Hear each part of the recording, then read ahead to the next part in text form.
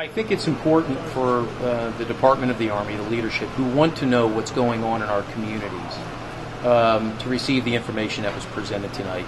The depth of efforts throughout the community to support soldiers and to ensure the readiness of our units, I think came through with what was presented this evening. If there is additional information that people want to share, clearly we're interested in having that information.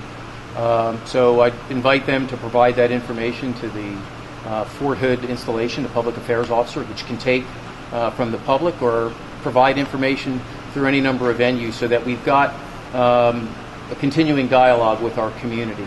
And options for that exist through routine mechanisms as well. I'll prepare a report and provide information to the Department of the Army about what we heard tonight, and we'll capture what came across here this evening. The leadership of the Army will take what we heard tonight, the information that was presented that covered areas from medical capabilities here in the local area to schools and educational opportunities, and include it as part of the analysis that the Army will do to decide force structure adjustments at installations throughout the United States. So with respect to Fort Hood, we have information from the community now to inform this analysis and assist in the decision making. So I think that this was a very good venue for the community.